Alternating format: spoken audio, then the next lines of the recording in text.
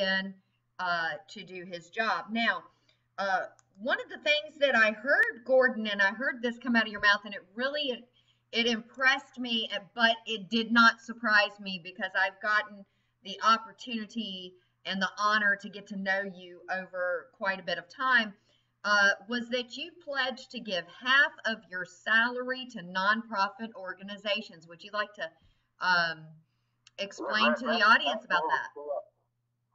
You know, I just finished my arbitration. See, I got fired here by Sheriff Gillespie February the 10th, 2014. And it was a political termination. Right.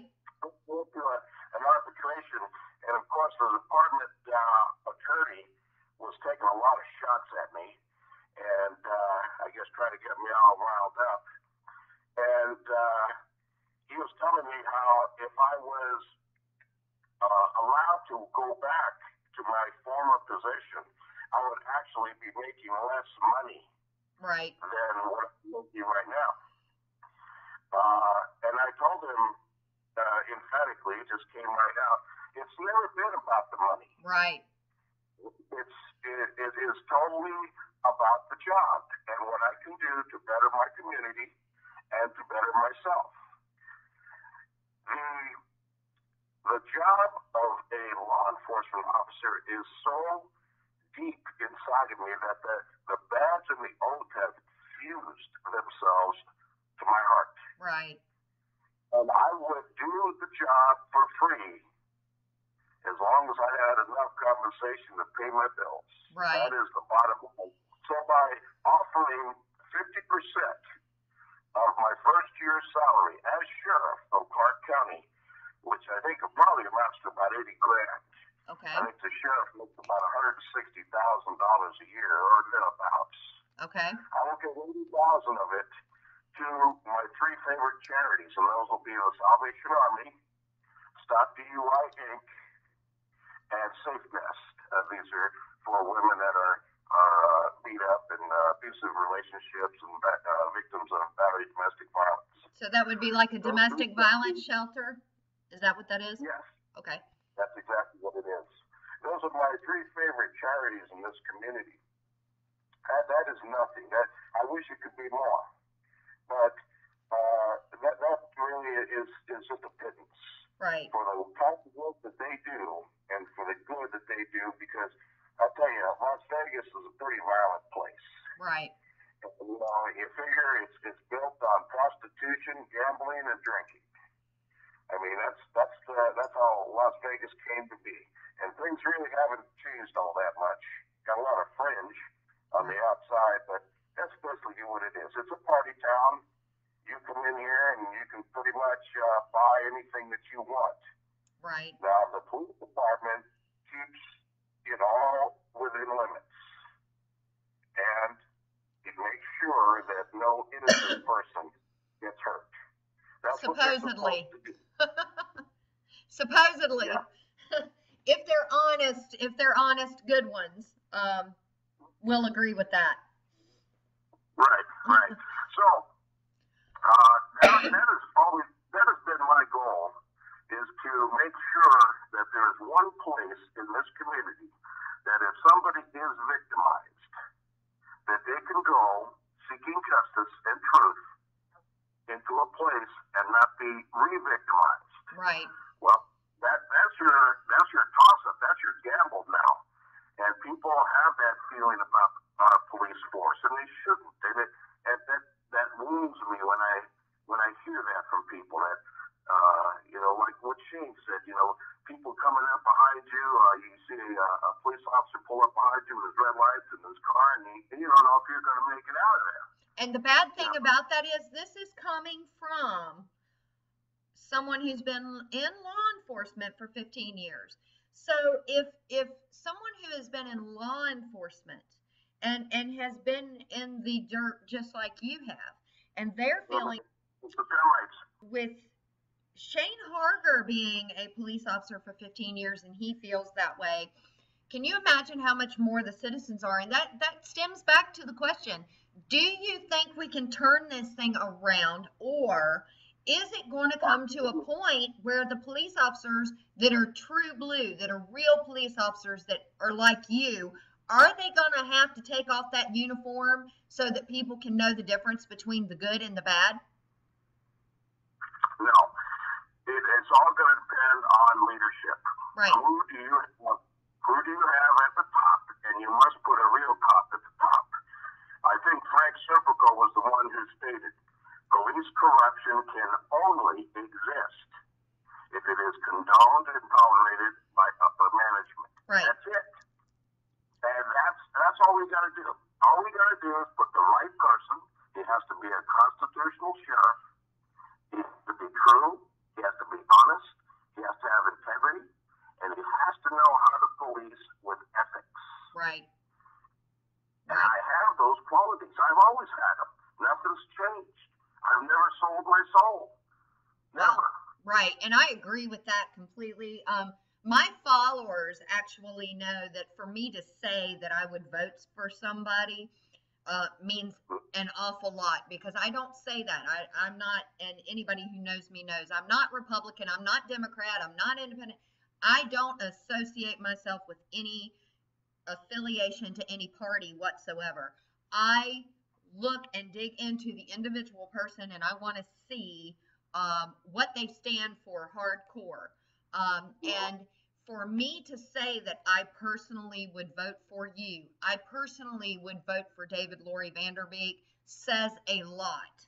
And I've told people that over and over again, because I know I've worked with you all long enough to know I have put you through the coals and the fire on your questions.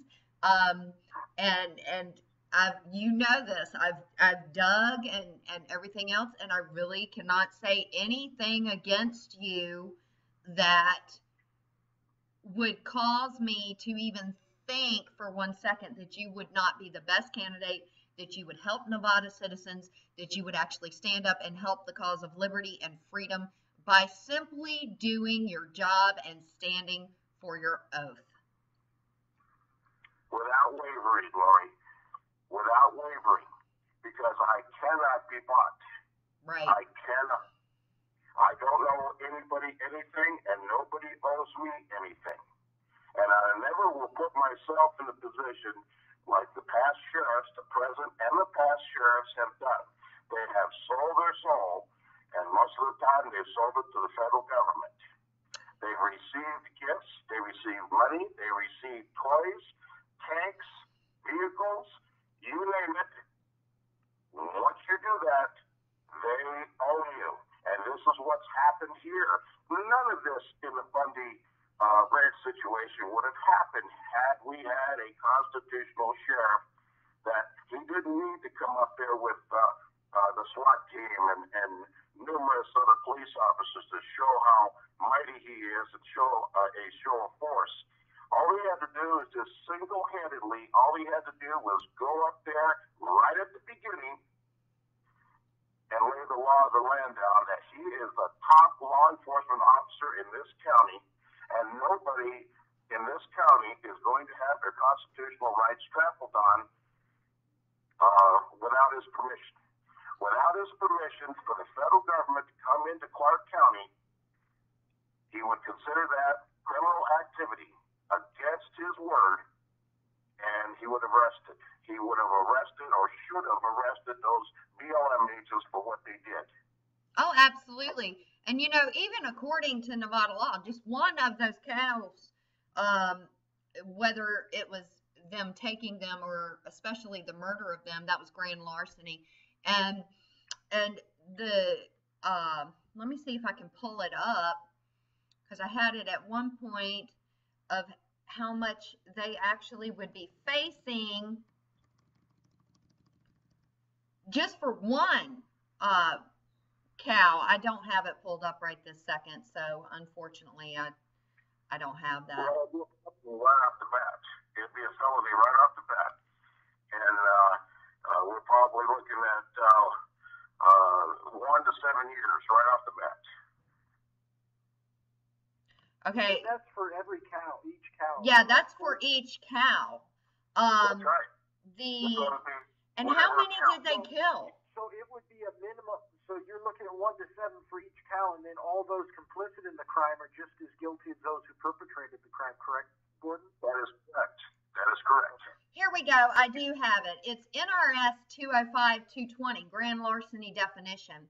And it says, Right. except as otherwise provided in NRS 205.226 and 205.228, a person commits grand larceny if a person intentionally steals, takes, and carries away, leads away, or drives away personal goods or property with the value of $650 or more owned by another person. And then, of course, it covers the bedding and furniture. It covers cattle. It covers all of that.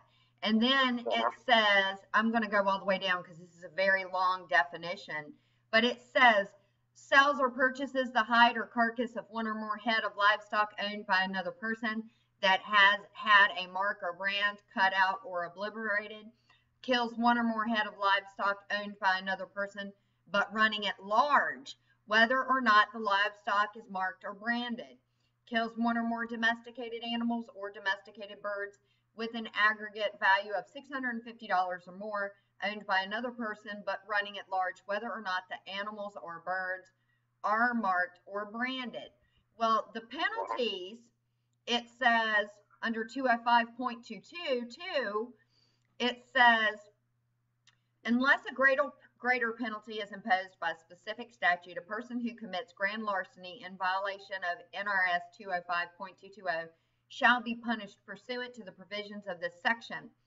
If the value of the property involved in the grand larceny is less than $3,500, the person who committed the grand larceny is guilty of a Category C felony and shall be punished as provided in NRS 193.130. If the value of the property involved in the grand larceny is $3,500 or more, the person who committed the grand larceny is guilty of Category B felony and shall be punished by imprisonment in the state prison for a minimum term of not less than 1 year and a maximum term of not more than 10 years and a fine by not more than $10,000.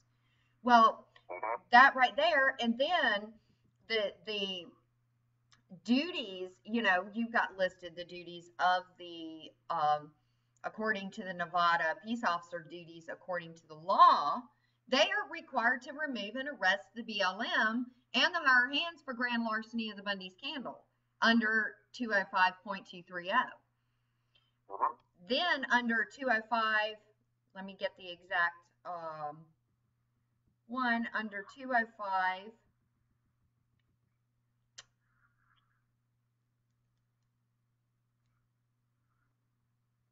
give me 1 second, gentlemen. I gotta, it popped down on me. No problem. All right, let's see. Okay. According to Nevada law, money's due is not an excuse nor a defense against being charged with grand larceny. NRS 205.265.